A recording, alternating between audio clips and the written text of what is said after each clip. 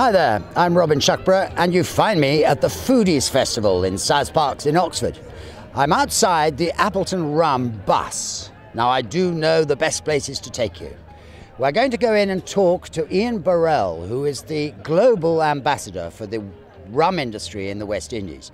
I'm very much looking forward to this. We're going to talk to him about the state of the industry and what it's all about. Come with me.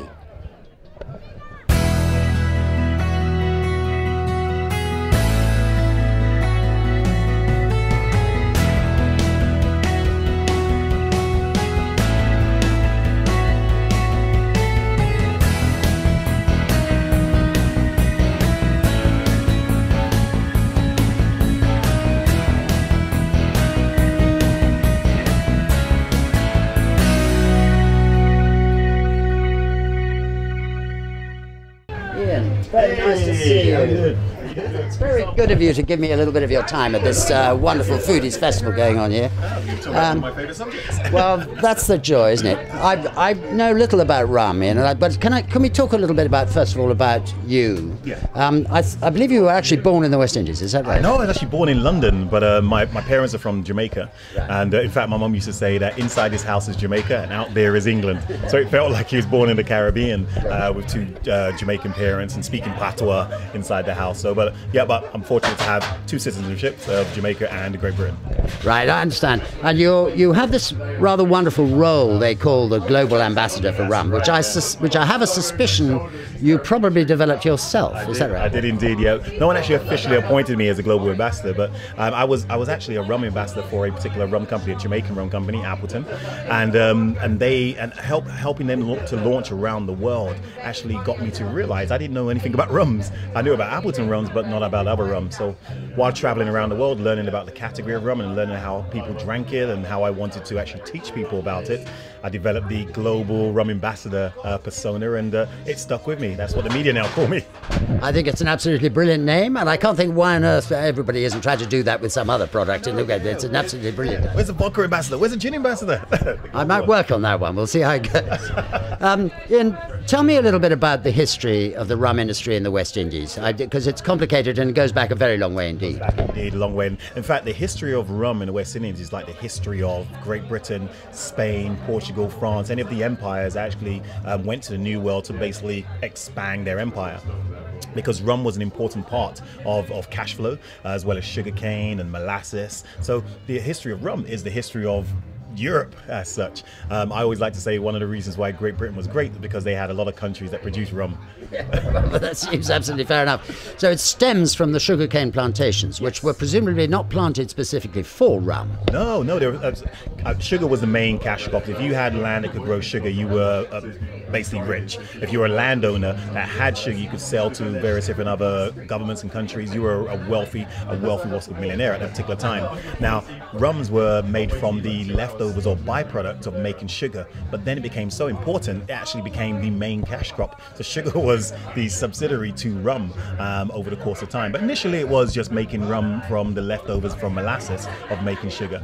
Right, so tell me a little bit about how it's made. I can see that you got the molasses. You've created a sugary environment. How, and you presumably you tell me how it then works. Well, rum is like any other spirit. First of all, you had your raw material, and the raw material for rum is any byproduct from sugarcane. So it has to be either fresh sugarcane juice, syrup, or molasses. And what you do is then you ferment that. You ferment that for a couple of days, it becomes alcoholic as the natural yeast or your own propagated yeast actually starts to eat those sugars. It becomes alcoholic, 8-9% alcoholic, and then you distill it. The same way as any other spirit. You distill it to strip away all the other products, get it, purify it, get it up to like 80-90% alcohol by volume, and then stick it in a barrel, and then you got your rums. That's it. Now, so the stuff you're putting in the barrel is presumably crystal clear. It is. But it has flavours that you don't get from grain spirits. That's very true. They say that a lot of pure rums, you can taste the raw material. In fact, that's one of the specifications of rum. You have to be able to taste the raw material, which is the sugarcane. So when you distill it, you want to distill it to anything less than, say, 95% alcohol by volume, and then you can still taste some of the properties. If you really want to get the flavor of the rum, use a pot still. pot stills for me are the king. They're the old style of making spirits. Single malts use it, cognac use it, tequilas use that as well. Use a pot still, you're getting a lower alcohol by volume yield, but you're getting so much flavor in that white spirit before you stick it inside a barrel to actually get it some color and even more flavor. I remember, I'm interested you should describe that, because I remember the master blender of Appleton, who I think is called Joyce Spence. Yes. She's an amazing woman, but I know one or two of these sorts of people who are very specifically good at that particular kind of job. They're a very strange bunch, and I'm hugely full of admiration for them. But she mentioned that the stills themselves, I believe Appleton's, for example, have two specific pot stills that they use to make their rum, that they, in fact, instill a certain citrus quality to this. Like an orange peel note, and it is the design of the still. It's the copper inside there as well that reacts with the actual distillation as well, takes away all those sulfury notes that you don't want, the undesirable notes. And the way the still is created and the way they actually run their stills does give a certain quality. It gives a certain signature note. That's why one of their rums is called a signature blend, and that's a signature note that Appleton tried to have and instill all through their rums. But that orange peel note is significant to the Appleton estate.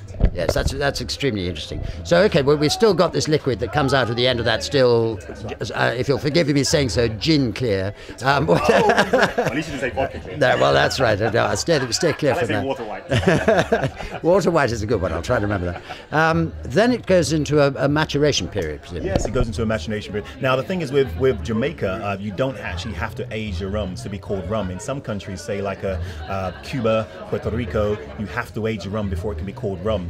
If it's not aged or it hasn't seen any wood, it's called aguardiente, basically like a fire water as such. That's a little like whiskey, which can't be called whiskey until it's been aged for several years. Exactly. And Jamaica, fortunately, can sell unaged rums as such and still call them rums. But all of the best tasting rums, a lot of people would say, or the smoothest rums, are the ones that have seen wood.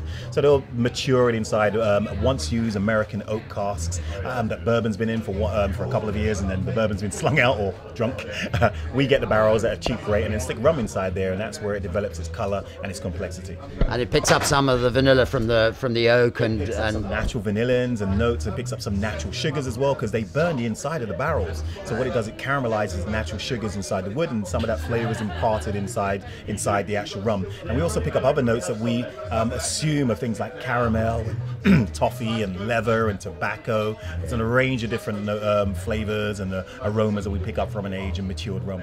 And that's brilliant. So they experiment with the barrels themselves, presumably, and where they come from and so on. They do, yes. American oak is the most popular, but now a lot of rum companies are using limousine oak casks from cognac. They're using other European woods, using sherry and whiskey, sherry casks and wine casks as well for their various different types of finish. I've noticed quite a lot of more wine casks being used for several spirit maturation. That seems to be working nicely.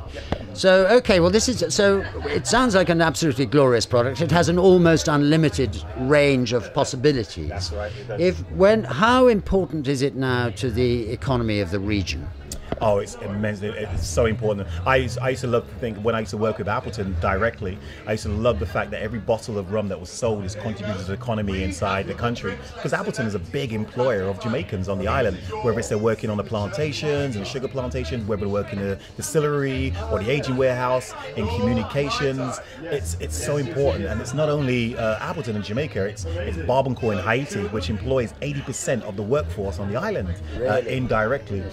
So the rum industry for the tropical regions for the Caribbean is an important part of the economy, and that's one of the reasons why I'm so passionate about selling rums from the tropics and especially rums from the Caribbean. Yes. I mean, that makes a massive difference. And now tell me then, in that case, to what extent is the market growing in the rest of the world? Obviously down to you to a degree, because you travel the world, you give rum presentations around the world. I know that you do this, and certainly in Europe and occasionally elsewhere. The market presumably is growing everywhere, is that right? The market is growing. A lot of people are understanding that rums are not just the basic spirit you mix with your favorite mixer. And rum and coke is still a very, very popular bar call. They're now discovering there are some really good sipping rums. And these are rums that are either been aged and matured for vast amounts of time in the Caribbean, and they equate to any of the cognacs or malt whiskies out there to a lot of consumers. So that's great that they're actually putting themselves in that mindset.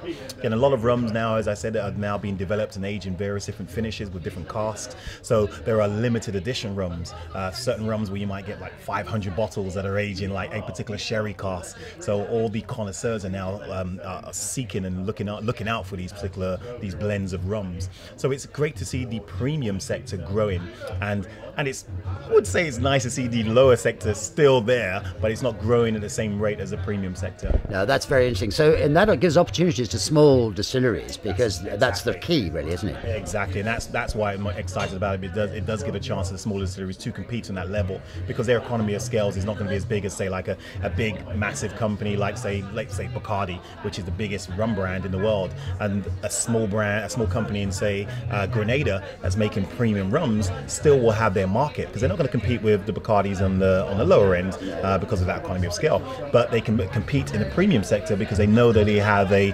market that is looking for premium and good quality rums. It's absolutely fascinating. It sounds like a wonderful time for the rum industry. Oh, yeah. Now, you started a thing called the Rum Fest, which is which happens in London, I think. So. Happens in London, yeah. So I started that. This will be our 10th one. So I started that back in 2007.